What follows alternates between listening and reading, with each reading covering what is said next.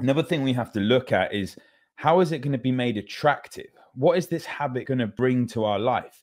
What can we do? Like, who are we going to become by implementing this habit day after day? Are we going to become a better leader? Are we going to become more energetic and a less reactive father or mother?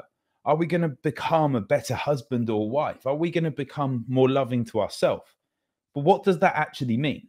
Well, let's look at myself. If I implement some habits to make me more grounded and make me more at peace, I'm a better husband.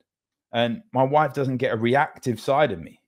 And there's times when I have been reactive in the past, and it's something that I personally am actively working on, to listen more to her, not go into coach mode, and be less reactive.